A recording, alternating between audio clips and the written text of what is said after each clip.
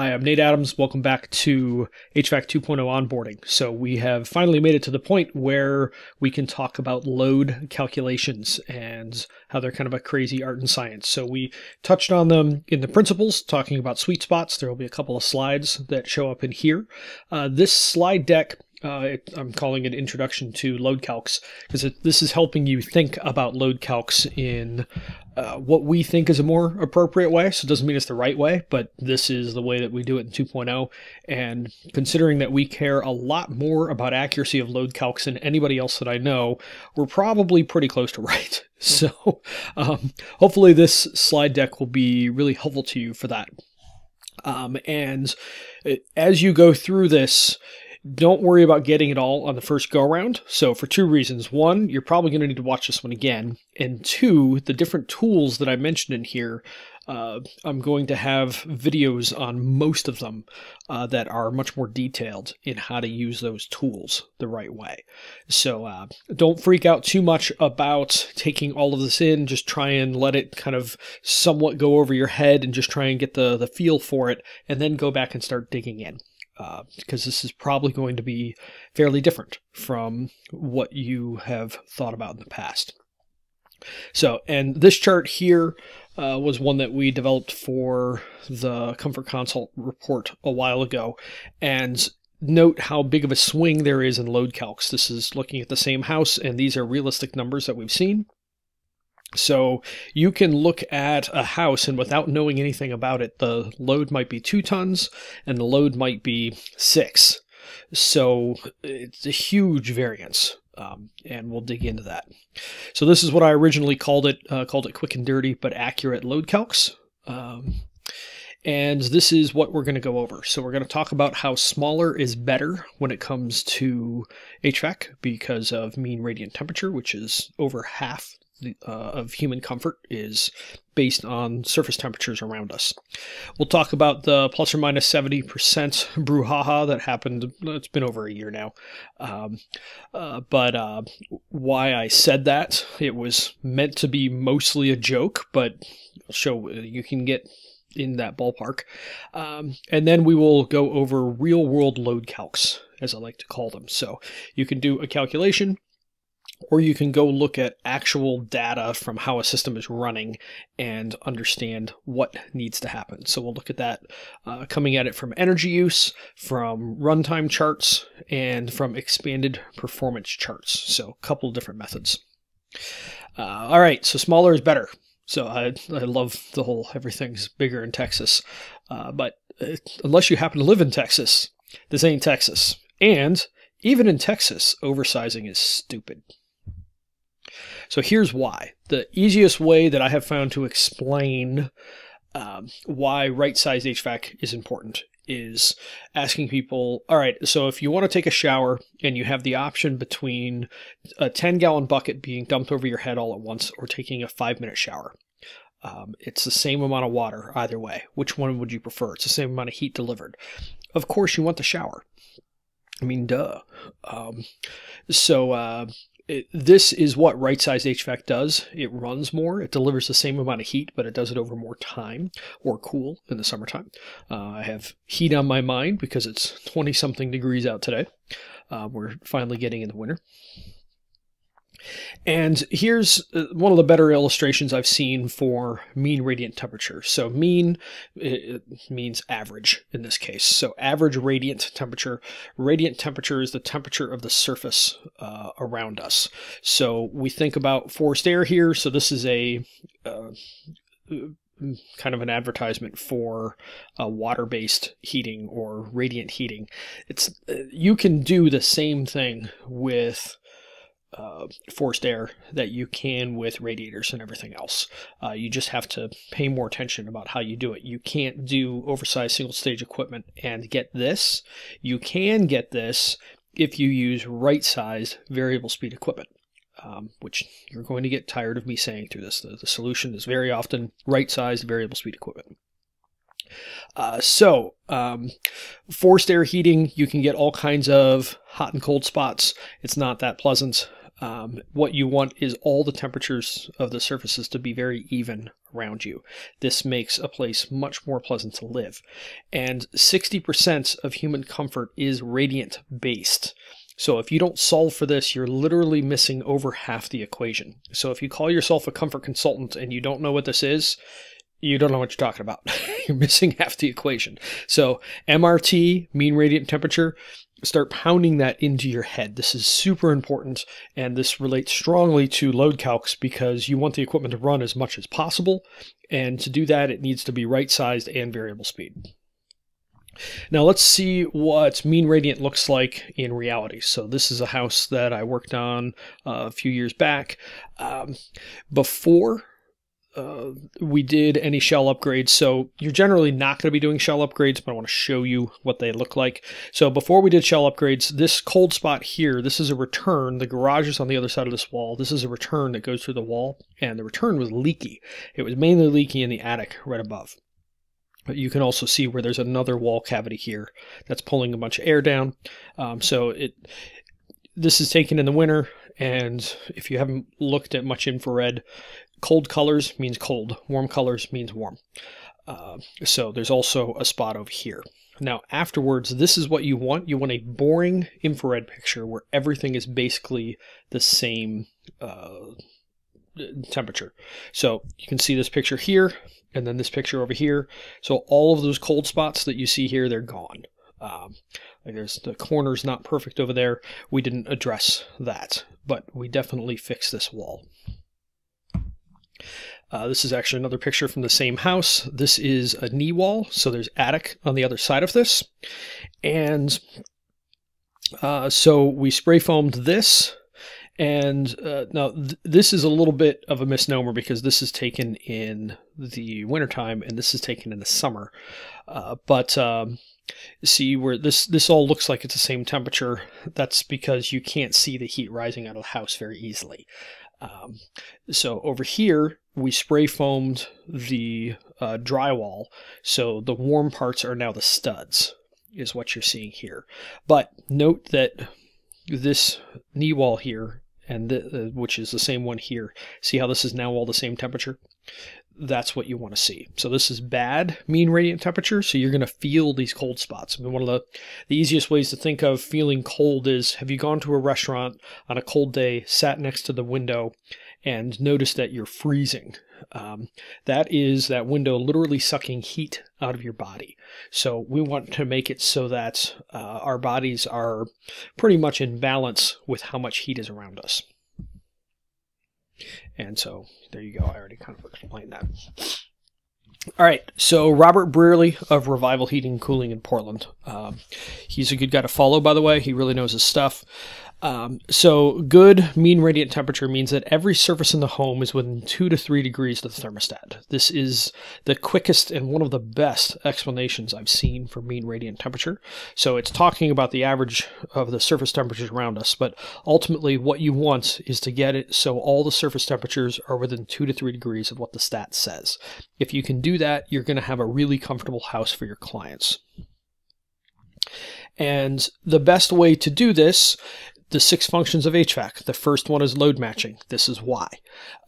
Good mean radiant temperature is best provided by precisely matching heating and cooling load to HVAC output. So if the house needs 10,000 BTUs of heating, you want to give it 10,000 BTUs of heating, not 20, and definitely not 80, which is what, you know, a 100K furnace or 80K furnace is going to give you. So precisely matching is important. This basically requires variable speed stuff. This, well, like I said, it's best done variable speed, right-sized. And when you talk about right-sized, you're going to find yourself landing in heat pump territory a lot. So maybe it's going to make sense to go full heat pump. Maybe a hybrid will be the better solution for the house. But get used to heat pumps. You're going to be using them a lot in the future, because if you're trying to load match, like a modulating furnace, the most common one that you'll find of small size is a 60,000 BTU that will ramp down to either 20 or 30,000 BTUs. If you put in a 3-ton heat pump that goes down to 25%, that goes to 9,000 BTUs. That's 10 or 20,000 BTUs really matters. We're going to see that in a minute, actually. Now, if you achieve good MRT, this is the kind of feedback you're going to get. It feels like you put invisible radiators everywhere in my house. So this is one of our electrification clients. We went from a 70,000 BTU furnace to a 2-ton heat pump. This is still oversized. This is a VNA 0 carrier green speed, and it only ramps down to about 50% of full capacity. In retrospect, I gave her the option between the 5-stage and this. In retrospect, I probably should have recommended the 5-stage more, but I was surprised she spent the money on this. And so we pulled her gas meter on her house too. Oh, note too that there's a Sense energy monitor here. You can learn a lot from these. Although I'd suggest an Emporia rather than a Sense now. So good mean radiant temperature, it's way easier to achieve when you have a good shell on a house, so good insulation and air sealing. Picture that house that has the big blue streak coming down the wall in the living room. It's really hard to overcome that with HVAC alone because you basically have to blast heat at that one spot, which systems aren't made to do. They just deliver air to the room and they have to figure it out. So if you have a really leaky house, it's very difficult to achieve comfort. So I wonder why the blower door test is part of the HVAC 2.0 comfort consult. Because you need to understand, is good MRT even possible with a house? Now, smaller is better. Let's look at some numbers as to why. So this is what's called bin data. So this is how many hours Cleveland, Ohio spends in these various temperature bins. So like on the low side here, you can see -5 to 0 Fahrenheit. But note that the fat part is between 25 and about 80. So this is where we spend most of our time. Design temperature is 6 degrees or 5 degrees, depending where you look. So right here, look at how much of the year we actually spend at design. Not that much. Summer design is 86 or 88, depending where you look. So there's a little bit over here, but this really doesn't happen for long. So nighttime cold actually lasts for a while, and it doesn't warm up that much. Daytime heat, it's usually only these temperatures for a couple hours in the middle of the day. You know, it's 2 to 5 p.m. and then it starts to cool off a little bit. So, but what we need to do is make sure for load matching that we can handle this range. This is really what matters. So I ran the numbers on what I consider to be a pretty typical house. So let's say 1,800 square feet. This is Cleveland, Ohio. We've got 3-ton heating, 2-ton cooling. 2 tons is probably too much, but whatever. So here's how that works. 10,000 BTUs, when you look at how much you need to heat or cool in these more mild temperatures, if you just have 10,000 BTUs, so basically 1 ton, that's going to cover you almost 40% of the year. This is a cold climate, and we're talking very little heating and cooling. I'm actually reading that backwards. So less than 10,000 BTUs is actually all you need for 61% of the year. So more than half of the year, you're good. Now, your mileage is going to vary by climate zone. So you need to understand what it is. This won't be as high of a number for, say, Minneapolis, but it's going to be a higher number still if you are in, say, Alabama or Florida or anywhere else in climate zones 2 and 3. Now, if you go to 20,000 BTUs, you need fewer than 20,000 about 95% of the year. For Cleveland. Again, this is a cold climate. So if you're considering a 3-ton load house, so only 5% of the year do you actually need more than that. So if you're putting in an 80,000 BTU single stage furnace that puts out 75, something like that, how often does the house need that? Yeah, never. So that's going to make delivering good mean radiant temperature harder because you are giving them that bucket over the head, not the shower. So don't dump buckets over people's heads. So can you cover the middle? Now let's take a look again. So this is a 3-ton heating, 2-ton cooling. What percentage of the year do you need different things? So let's say we put in an 80,000 BTU furnace and it's actually putting out the full 80%, although I guess it doesn't matter. Anything over 36. What percentage of the year is it oversized? 100% of the year. It is never the right piece of equipment. Now, you could find a leaky house that you need 80,000. I'm going to show you one in a little bit. But this is not the norm. So what if we right size it and we install a 3-ton single stage heat pump? Now, 2-ton cooling, so we never need 3 tons of cooling. So we know that there's no cooling in here. But for heating, it's 1% of the year. So why do we even want to put in that piece of equipment if we understand what mean radiant means? Now, let's say we go to, again, right size, the 3-ton 2-stage heat pump. That will let us match the load about 1/3 of the year. So we're doing pretty good. So, I mean, that'll do 3-ton output or 2-ton output. So pretty good. Not amazing, but pretty good. Now, what if we do a 3-ton 25% modulating heat pump? So this is right-sized and top of the line. That still only gets us to half of the year for load matching, which is pretty crazy. Because remember, 60% of the year, we need less than 10,000 BTUs. And this unit only goes to 9. So there's a lot of the year we can't do anything. And then a 2-ton 25% modulating. So this is actually undersizing the equipment on purpose, which we have done. And oftentimes we recommend doing so. You can make up for the make up for the balance with either resistance heat, or if you run a hybrid, you can make it up with gas. But with that system, now we can match the load about 60% of the year. So very important. Okay, so what this shows you though, like even a right-sized 2-stage kind of sucks. You know, it's just not that great. The good news is the inverters are coming out left and right. So the Bosch was the first one to come out. That's a non-communicating inverter. And now I'm seeing there are other ones. Luxair just came out with one, which is York.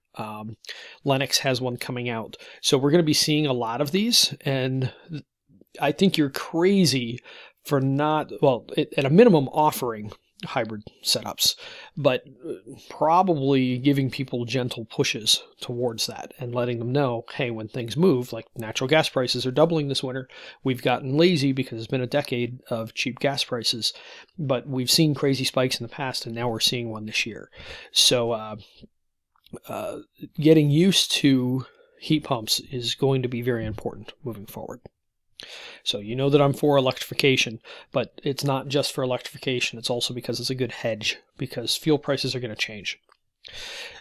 Important thing here. So when I gave this presentation, a guy came up to me and said, hey, Nate, I got a 5-ton modulating heat pump I'm going to put in. It's going to be great. And I was like, why don't you just wait to see what I have to say? So even if a right-sized piece of equipment does okay, if you look at, say, a 5-ton, which is going to get you, somewhere in the middle here, you're only going to be able to match load. Even if it turns way down, it's probably going to be no better than that 2-stage heat pump.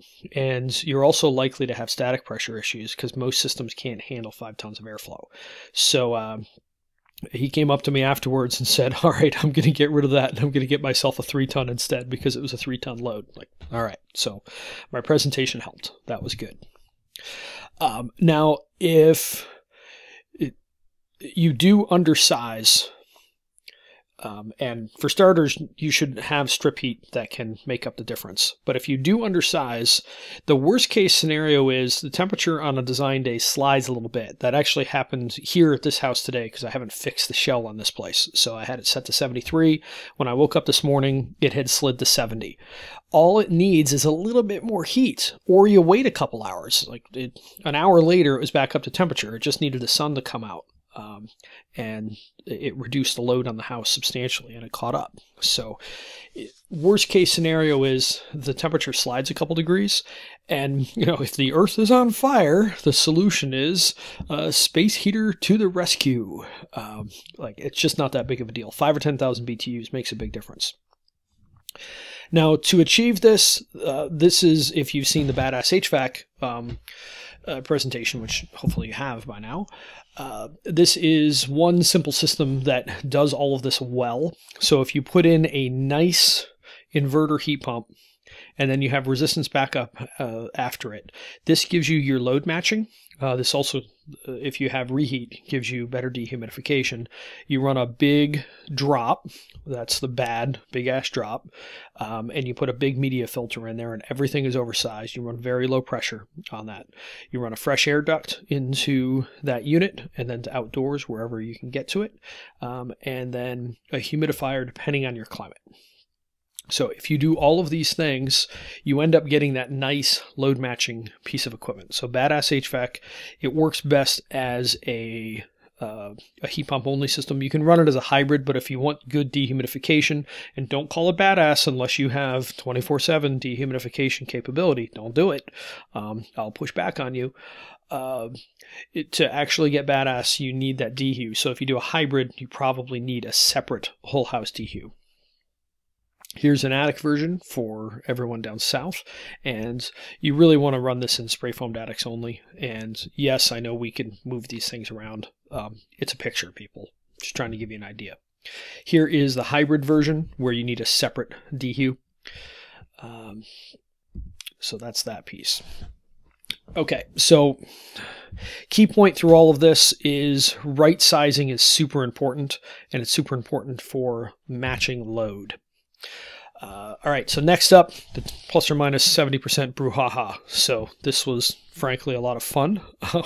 Load calc without a blower door test is a waste of time, changed my mind. As I'm recording this, Jim Bergman 2 days ago put out a video, I think through Corbett Lunsford, saying if you don't have a blower door, you don't know what the load of a house is. So ding, but that was the point of this whole thing. It's a bit of an extreme position, but not as extreme as you might think.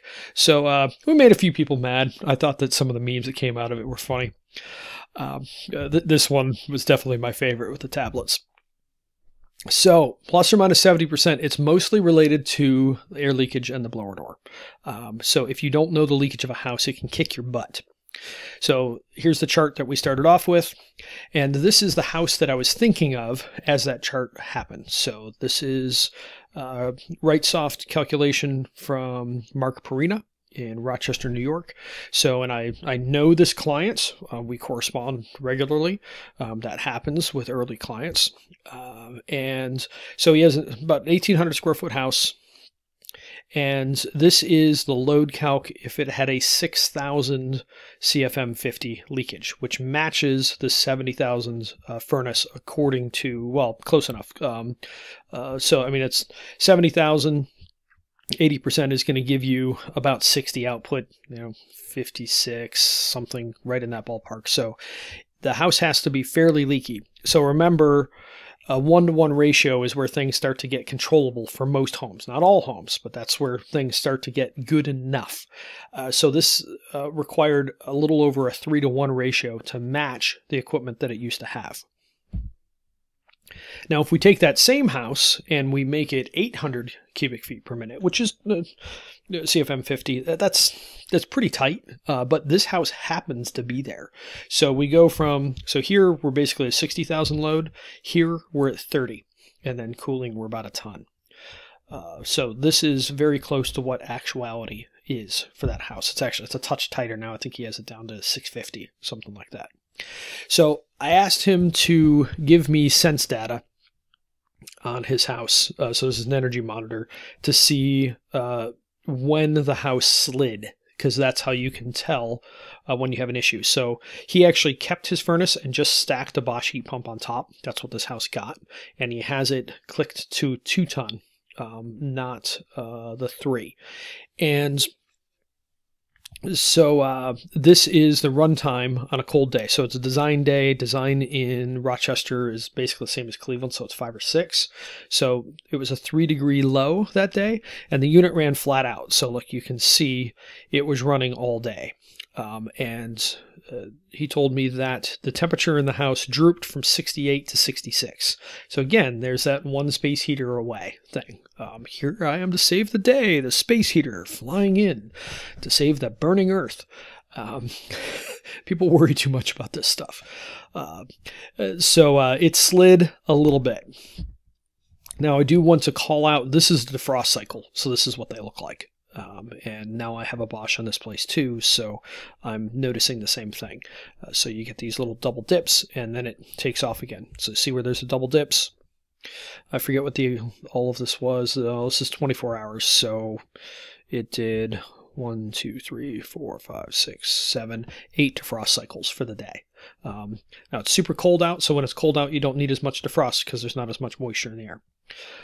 But in any case, curious to see what that looks like. So I can't recommend enough. Just go measure stuff that you have no idea what you're going to learn. So put in energy monitors. The Emporia View is $150. It's a pretty decent monitor. This is a Sense. It's 300. It's supposed to pick up different signals. It doesn't do it nearly as well as was promised. So I've largely moved away from this. But also get air quality monitors. There's a number of them out there. There's the best one that I like right now is definitely the Haven Zoa. Because they actually care about feedback and they're trying to solve problems, which is really nice. But the more you can learn about things, the better. And we'll come into Ecobees in a little bit as well. Okay, so I knew where his output was because I went and looked at the expanded performance data for his Bova. This is the Bosch.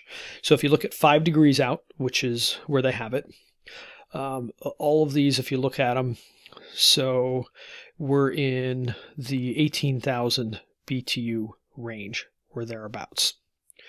Well, heck, even 75 return, we're at 15,000 BTUs.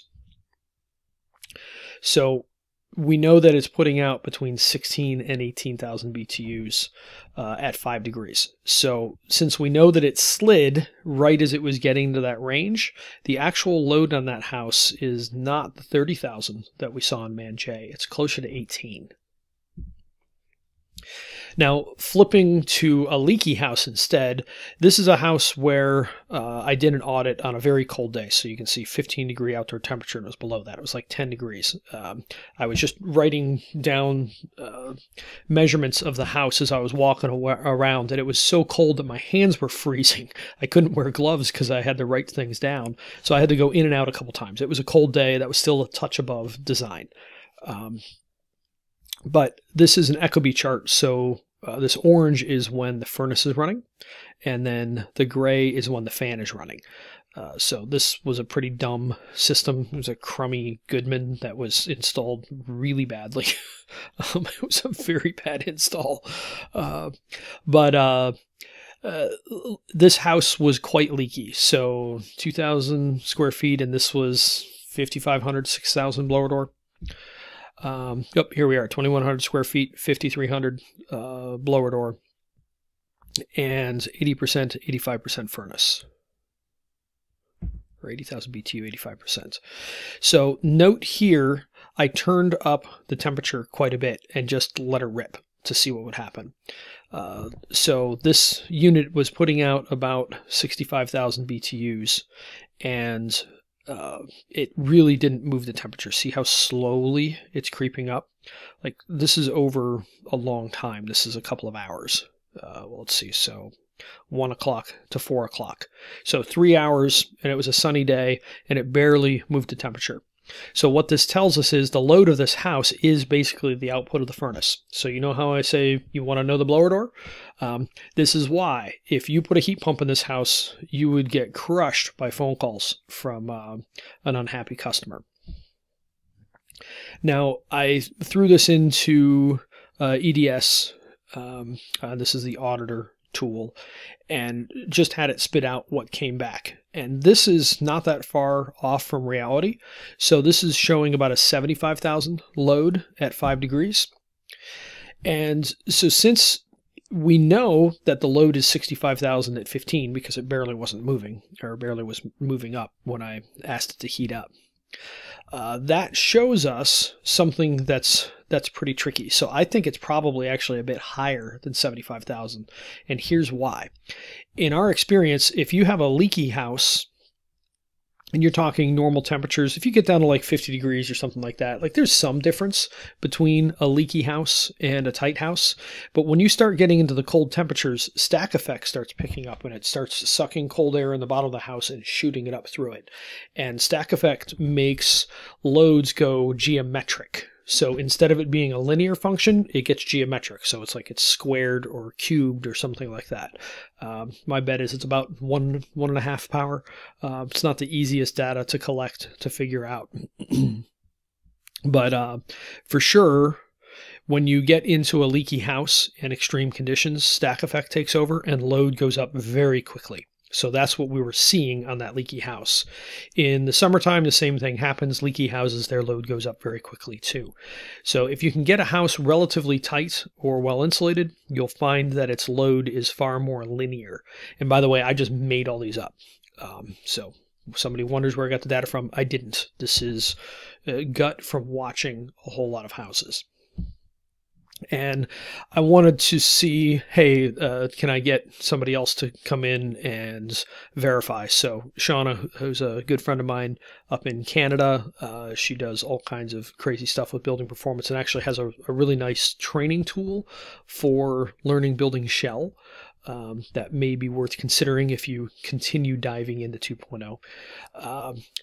And she corroborated that, yeah, when houses are leaky, things happen. So Twitter can be nice for peer review. Now, here's another way to look at it. This is something that Rocky Mountain Institute did, or RMI.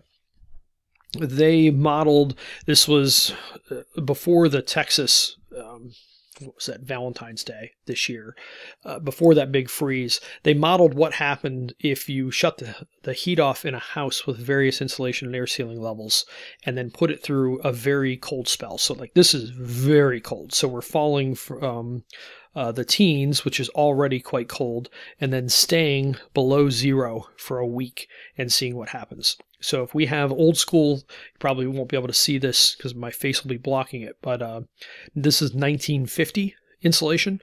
Note after 24 hours, the inside of that house is down to 20 degrees. That's not good. But see how quick that fall is. And this is our experience. You get a leaky house and you shut off the heat and boom, they fall off a cliff. This is 1980 standards. Blue is 2009 code. The yellow is net zero energy ready, which is a pretty tight thing. It's honestly, you're not going to get a retrofit there without doing crazy things, hundreds of thousands of dollars worth of work. And then passive house, which is known for being super insulated, is super helpful. So you shut off the heat in a passive house and geez, what is it? A full week later, it's still 40 degrees inside the house. So certainly ain't comfy, but you can survive when you consider that outdoors is below zero. So this is kind of a helpful way to look at it. So how long is it safe to be in a house? And basically once the inside of a house falls below 40, things are not good anymore. So you've got about 24 hours in a 1980 code insulated house. So if we can get better shells on these houses, they take a lot longer to fall. And we've definitely seen this.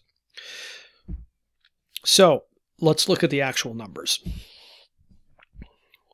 So I showed you that the actual load on the house from seeing when the heat pump lost the war is about 18,000 BTUs, might even be 16. So that is at 5 degrees Fahrenheit. Now, the load in Man J came back at 70,000. Well, it was actually 60,000, but it required a 70,000 BTU furnace to do so.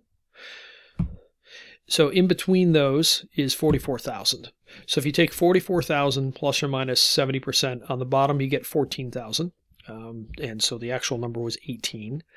And on the high side, you get 70. So it's not quite that wide, but when I said plus or minus 70%, again, I meant it half jokingly.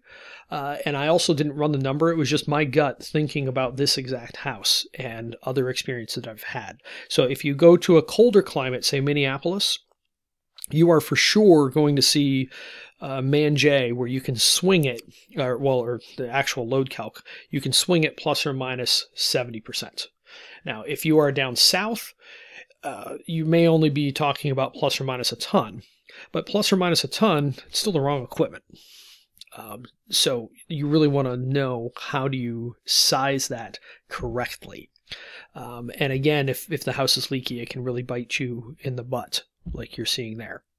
So thanks again to Robert Brearley for this one. HVAC guys selecting their infiltration numbers without a blower door. You're guessing. It's a lottery. It may bite you in the butt. It may not. But I sure wouldn't want to own it without at least offering a test. If you offer a blower door test through a comfort consult and somebody declines it and there's a problem, you point back to that. And they get to figure out what to do. So thanks to Sam Myers for this one. This cracks me up.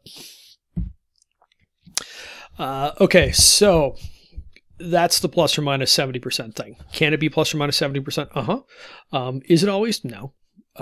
So the key words there were supposed to be up to plus or minus 70%. But even if you're off by a ton, you're still putting the wrong piece of equipment in. So keep that in mind. All right, real world load calcs. There are a couple of different ways to look at things that are happening and then figure out what the load on that house is. So I'm going to walk you through these. So the first one, we are going to talk about Bill Russell's house, Curious HVAC guy, one of the HVAC Overtime hosts. So I did a comfort consult on his house back in January of this year. I'm recording in December. And I got his gas bill, and his gas bill was so pretty. I'm just like, hey, can I use this for a presentation? Because this is really nice to teach with. So you're going to see this elsewhere. This is part of energy bill disaggregation, which means just taking it apart and then figuring out like how much was used for water heat, how much was used for space heat, how much was used for, say, the dryer, how much electricity was used elsewhere in the house. So you can pull things apart and figure out where usage is going. So for gas, this house is crazy easy. It has a gas water heater and a gas boiler. That's it. And so you can just look at the low months, and that's going to be your water heat. So the low months are all right around 1 MCF, or that's the same basically as 10 therms. So that is your baseline. So then all you do is you multiply that baseline times 12. So 1 MCF times 12 is 12 MCF or 120 therms. Now you add up what the total usage is for the year and you subtract out 120. So the house uses 137.5 MCF or 1,375 therms. And if you subtract out the water heat, we're down to 1,255 therms a year, or 125.5 MCF. And MCF, by the way, that is 1,000 cubic feet. Therm is basically 100 cubic feet, or a CCF. It's not exactly, but it's plus or minus about 3%. It's close enough for government work, because on load calcs, we aren't going to get even to plus or minus 3. We're going to get to plus or minus 10%. Usually at best. So I have a separate video on this one, but you can use RightSoft for free, sort of. It's good for backing into loads. So I'm just going to run through this really quickly with Bill's house here. So here's what the screen came up looking for me when I first ran his calc. So you have to put in the zip code, and then I always change the energy cost to either $1 or 10 cents. So that makes it super easy. I'll show you why in a minute. So we change all of these. Oh, that's funny. And then I screenshotted not changing them. So this should go to 10 cents, but that definitely needs to go to $1 per therm, because really we're only calculating for heating. But if you change this to 10 cents for cooling, it will also be helpful. It'll show you what the usage is for cooling. So for the base system, you go select gas furnace. There is no boiler option. So I had to work with this, and he has an 84% efficient boiler. So that's what I selected. And at 44,000 BTUs, he is using 1,079 therms. So, and I know this because the gas cost is at $1. So $1,079 is 1,079 therms. That's too low because we have to get to 1,255. So we move whatever we need to do to get to 1,255. And what you do there, I walked it up, and it's right about 51,000 BTUs. And by the way, this was corroborated by experience, because the day I was there, it was about 15 degrees. And We had the boiler off for a couple of hours while we were running blower door. We dropped the house from 70 to 50, and it came back up to 70 very quickly, like very quickly. So I figured that the load on that house, because the boiler had 80 or 90,000 BTU output, was in the 50 to 60 range, and this corroborated that. So what we just did here, we just figured out real world load by using energy use to back into the load. So, and again, I've got a more detailed video on this. Now, important piece of this, if you're calculating from usage, this is close but not perfect. This is climate dependent. This doesn't take into account leaky rooms or leaky houses. This is far better for tighter homes. So here's my general way of looking at it. So say you have energy use on one side of the spectrum and man J on the other. If you have a really leaky house, you probably want to size closer to man J. Yeah, so that's a 3-to-1 ratio. That's a very leaky house. 2-to-1 is pretty leaky. You're probably going to size somewhere in the middle of the two. You get down to a very tight house, you can basically size right on energy use because, again, we've got that linear function, not the geometric one that we're working with. And for figuring out how to get your load calcs accurate, there are these pieces of the puzzle. So if you want to be inaccurate, you start off with, I've been doing this for 30 years. I don't believe you. You haven't tested anything. You haven't checked anything.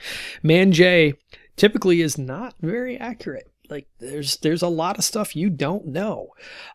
Energy use gets you pretty decent. If you have design day runtime, which we're going to look at shortly, by using an Ecobee or an 824 or 1050 train, those will get you pretty stinking close. And then the problem is you usually don't have these, and you have to have it in on a cold day or a hot day, or you don't know.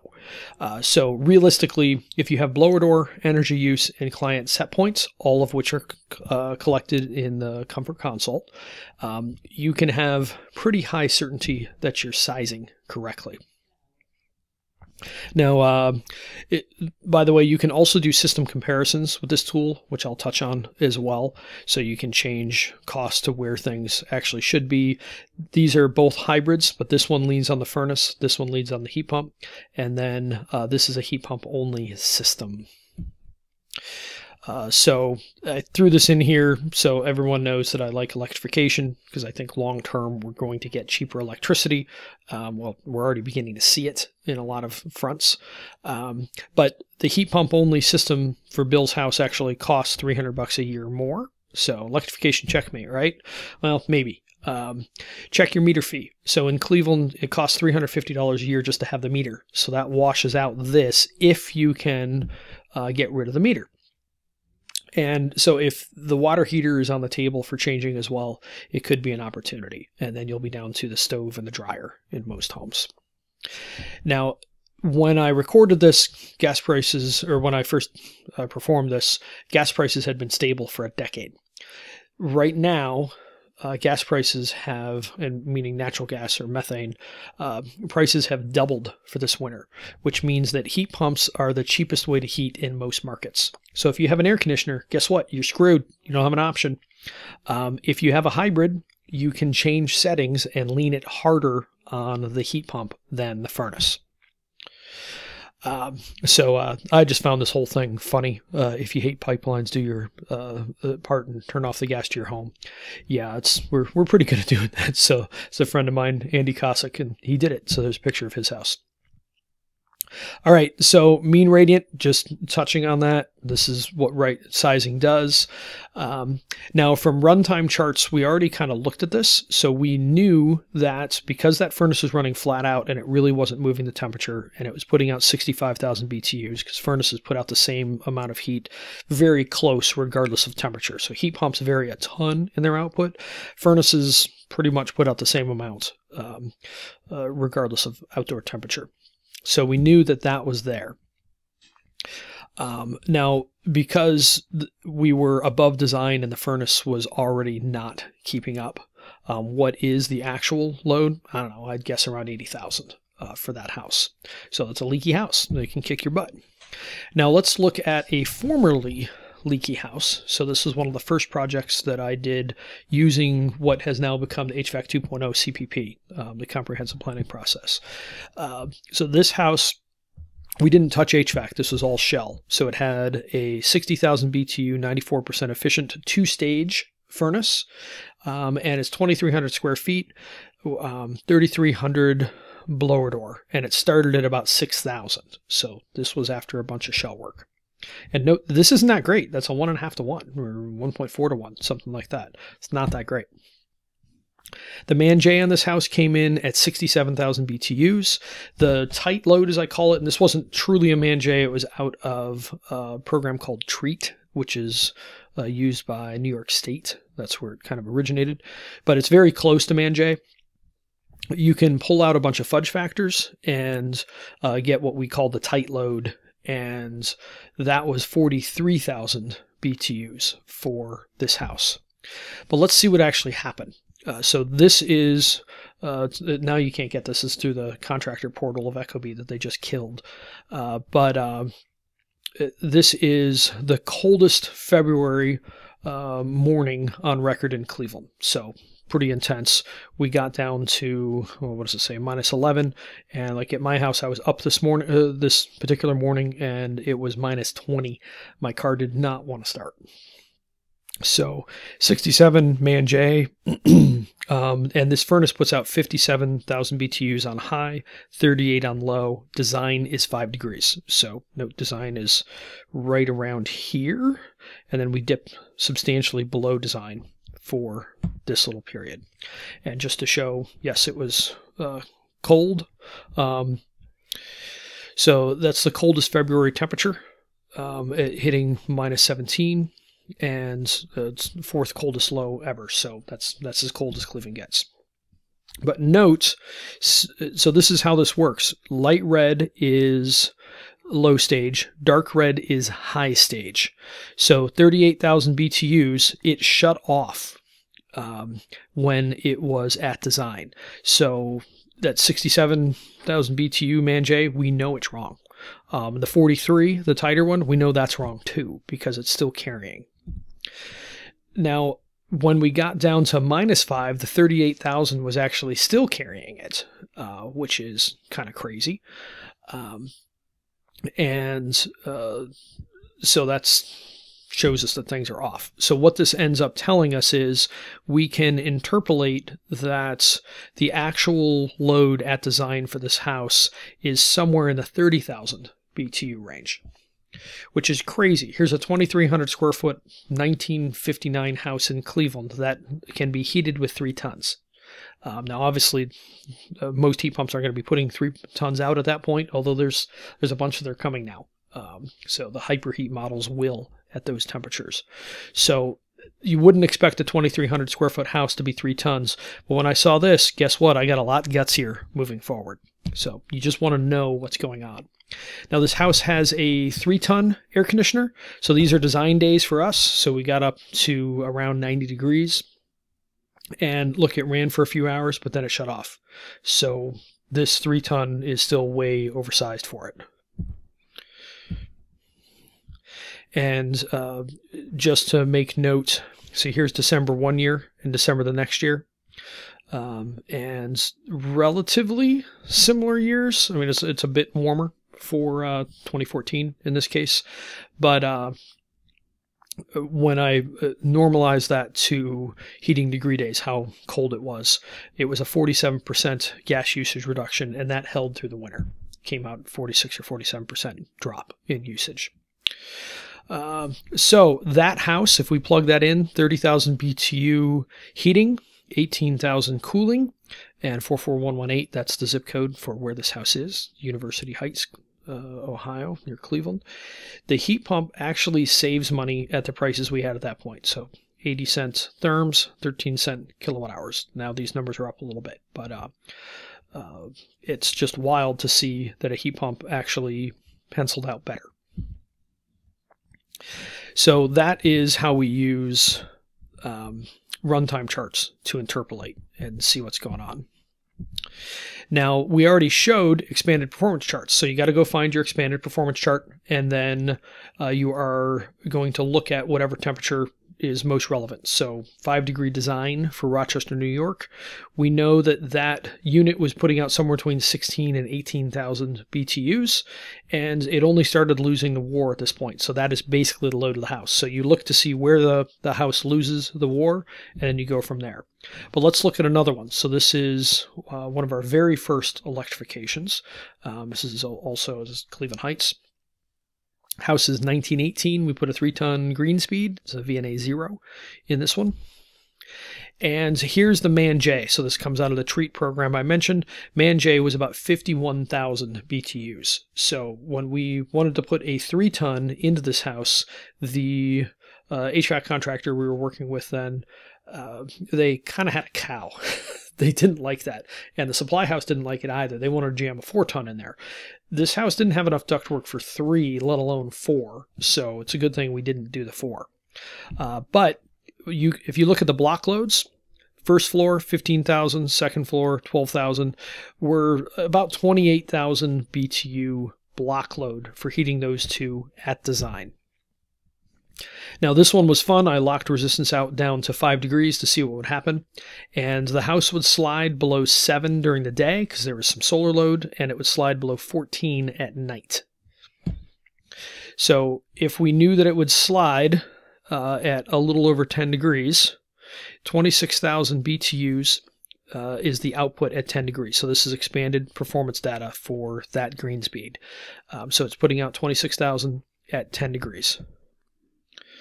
And so what this helped tell us was our models, because we had trued to energy use, were pretty close. So 26,000 at 10 degrees is the real world load calc versus 27,000 at 5. So we're close enough for government work.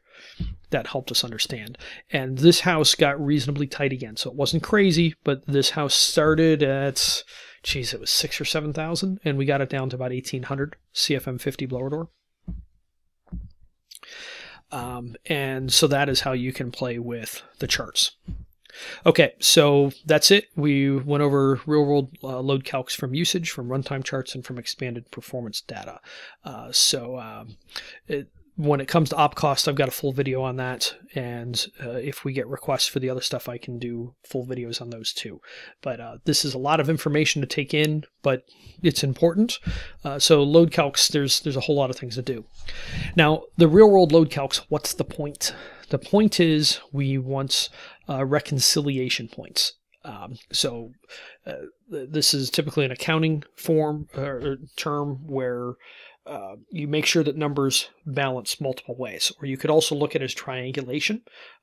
So if you try 3 different methods and you come up with basically the same number, you can be pretty certain of that number. If you try 3 different methods and 2 of them are way far apart, you got to figure out what's going on. So this is what we're trying to do with real-world load calcs, is understand, are the load calcs correct, and what can we actually do? So we played with that from usage. So here's Bill's house. Showed you that from runtime charts, we could figure out that this house was about 30,000 BTUs at design in Cleveland versus a 67,000 BTU Man J. So when I say you can discount 30 to 60%, this is one of the houses I'm thinking of in my mind. And then from expanded performance charts, you can figure out what it is, but you have to know when it slides. So as I'm recording this tonight, I'm going to be talking to A-Team Adam. He has set up a whole bunch of Ecobees, and he turned the gas valve off for a bunch of hybrid systems, and then he got to see when they slid. So he's learning a lot, and we're going to learn too, because I'm going to record that. That'll hopefully become part of all this training. All right, so here's what we covered. Smaller is better. Mean radiant temperature wins when it comes to comfort. Plus or minus 70%. It's a bit of a stretch, but it's not a lot of a stretch. Remember, it should be up to, not plus or minus 70. And then I showed you how to do real-world load calcs. So smaller is better. Remember bin data, and I highly encourage you to go figure out how to get this data. You can get it from NOAA, because you will learn a lot. And actually, we have a tool that will be part of this training as well, where you can see ballpark what the loads are at different outdoor temperatures, so you can learn what your bins are. And most of the year, you don't need much heating or cooling. Oversized variable speed stuff does not save you. So if you're like, it's about a 3-ton load, let's throw a 4-ton variable in. No, if you do, and you've seen this, and it bites you, don't blame me. It wasn't me. That was all you. Here's our plus or minus 70. It's pretty close. And then we talked about load calculation accuracy and how blower door energy use and set points is kind of your best way. So these were slides that I had in for the Florida presentation, but do you want to reduce the risk of sizing aggressively? So you want to offer blower door testing and accurate load calcs. That's what the Comfort Console does. So they don't have to do it, but you better offer. And you can use these techniques and other quick to use software. So CoolCalc can also be useful for this. So I'll be doing a video on that. And if you offer and decline testing and they decline, you're off the hook. And the blower door testing, again, it's all part of 2.0.